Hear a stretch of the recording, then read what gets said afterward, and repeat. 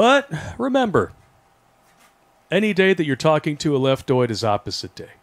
Correct. Case in point, CNN. How conservatives use verbal jiu-jitsu to turn liberals' language against them. Actually, they did that to themselves. They did, by going through the dictionary, finding any word that didn't fit their agenda, and changing the definition. Correct. It's hilarious. Like, you have to read this article in its entirety, but it's hilarious. Republicans are masters of verbal jiu-jitsu. It's a form of linguistic combat in which the practitioner takes the political phrase or concept popularized by their opponent and gradually turns into an unusable slur. Stand by. Like the Japanese martial art known as jiu-jitsu. Stand by. All right. This is what the conservatives do. Do they use a lot of the crazy phrases that the left puts out there? Yes. And the only way they corrupt these things as weapons against the left is the conservatives apply logic and reason and turn it against them. Yeah. This isn't verbal jiu-jitsu. No. We're actually explaining what your fake definition means. Like Affordable Health Care Act. Yes. Patriot Act. Critical race theory. Diversity, equity, and inclusion. None of those things actually mean what they claim to say. Correct. And so when you expose the meaning behind it, now that's verbal jiu-jitsu. And I mean, you need to stop twisting the definitions of our words because that's not nice. Listen, this is the equivalent of you building military equipment and you send it out and it gets captured and used against you. Yeah. Like, come on! And then this writer, let's see who wrote this piece of shit. John Blake. I'm ashamed to share a name with this sack of human excrement. Blakey the Flake. It's hilarious. Look at this. You go down here. Meanwhile, Republicans continue to proudly use words and pet phrases such as family values, conservative, and patriot, no matter who or what is associated with the terms. You want to know why? Because association with a term doesn't change its fucking meaning. Yeah, it doesn't. Where's the actual logic dam in this? Because they always put one in. I couldn't even tell you because the whole thing is bullshit. Okay. It's everywhere. Not the Bee did a good breakdown on it. And I love this. The people who call women birthing parents, or let's say chest-feeding birthing parents with bonus holes, let's just lay it all out there on Front Street, and they say men reduce women to the sum of their parts. Yeah. Are complaining that conservatives use verbal jiu-jitsu against liberals. Clown world. I'm glad not to be. Look at this shit. These are the people who use terms like degrowth for the economy and chest-feeding birthing parents with bonus holes for women. Exactly. And then we have here other articles available. All sources are on redonkulous.com. Merriam-Webster changes definition of female to fit the trans ideology. Merriam-Webster claims that you're anti-vax if you are merely opposed to vaccine mandates. Merriam-Webster. Again, everything is racist, including not being a racist, as Merriam-Webster expands the definition of the word colorblind. What? Wow. Yeah, but we're the ones fucking with the language. Yeah, it's us. By explaining what you really mean when you dress up your tyranny and evil with politically correct buzzwords. Correct. Politically correct was just a fancy term for obliterate the language that binds us together, and CNN has been a huge part of that Marxist undertaking. Consider this 2022 article from CNN. The language we use to talk about pregnancy and abortion is changing, but not everyone welcomes the shift. Well, when you're trying to insist that men can give birth to children, yeah, you're going to find a little bit of an opposition. This is just beyond me. There's only two sexes. There's only two genders. Yeah. Okay. There's hetero, gay, and asexual. And then you have a very small minority of people. Well, you're talking about sexual proclivities. You're talking male and female and intersex. That's it.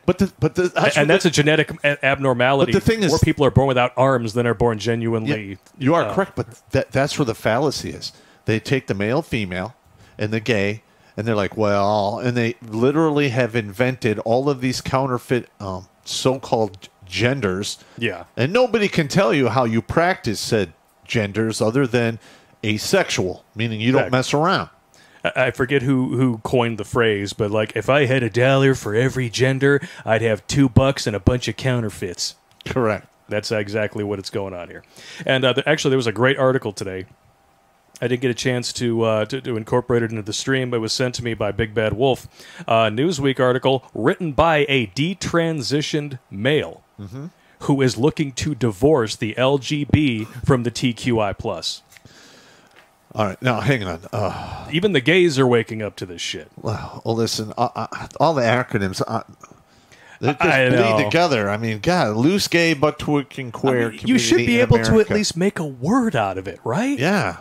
Like we do. Oh, beef. Old, bitchy, entitled, expensive, and fat. And then you could do old beef and cheddar. Old, bitchy, entitled, expensive, and fat.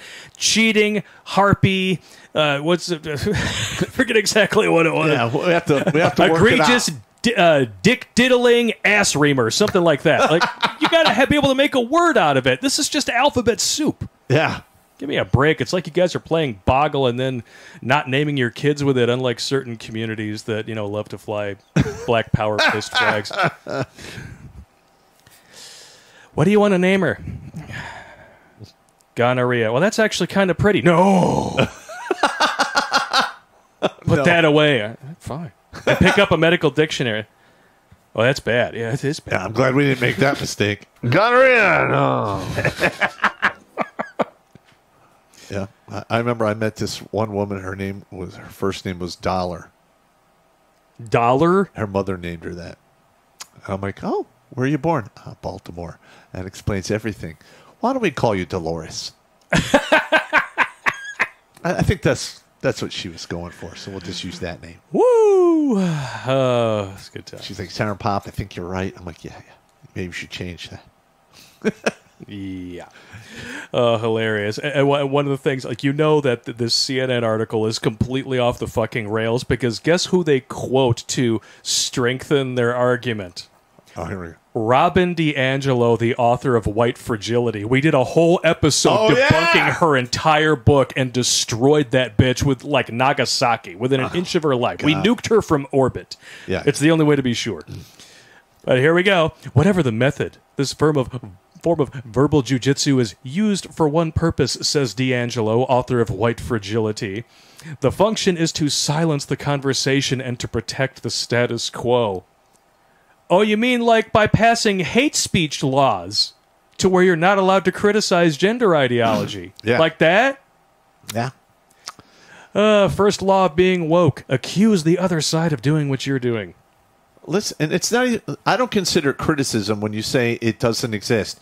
It is it's a fallacy. Yeah. You cannot turn a dude into a chick. No, you you cannot do it with our technology at this time. It just will not happen. And even if the technology did exist, it would still have an ickiness factor for the vast majority of people out there. Yeah. Sorry, I'm not sorry. Yeah. Ugh. And there are some other articles that you guys can look at and keep in your back pocket as ammunition for when you decide to engage with leftoids in the public square that is the interwebs. How the left's war on words manipulates your mind. That's a really good one there from the Federalist. Dictionary changes the definition of even more words to fit the leftist narrative. There was a good one here. They even redefined assault weapon. Any of various automatic or semi-automatic firearms. Yeah. Bullshit. That's almost every gun. Yes, it is. And here's another thing: is they're all like wrapped around the axle over the semi-automatic stuff. Yeah, dude. If you have a precision bolt-action rifle, you are a walking nightmare. Yep. I mean, they don't seem to understand that. Yeah. I'm a former sniper. I know exactly what that means. Yeah, and the CIA would have us believe that JFK was killed by one dude with a bolt-action rifle from an elevated position from like 2 football fields away. Yeah, I watched the documentary on that. And yes, you could have hit him, but you're not getting off, was it 3 shots? No, and considering on the Zapruder film itself, you can literally see the impact momentum taking him in multiple directions. Yeah. One of the people who shot him was his own Secret Service agent, which is why I read Jackie that was part trying too. to climb out the back of the car because she knew that one of the gunmen was in the front seat. Yeah, that's messed up. It is. And if you question that, that's where the phrase conspiracy theory was first coined by the CIA for questioning whether or not Oswald actually killed Kennedy. And actually, that boils down to the basic nugget of why our civilization is so fucked right now. Mm-hmm. They have silenced so many people with guilt, blame, and shame. Yeah. Stop doing that. Don't Stop letting feel them. guilty for speaking the truth. Don't be shamed into silence. Speak your mind. Yes. Be heard. Watch Grunt Speak live every Tuesday and Thursday at 8 p.m. Eastern. And if you want to join Pop for Supporter Sundays, go to redonkulous.com/donate and make a monthly pledge. A link is in the meat caser box.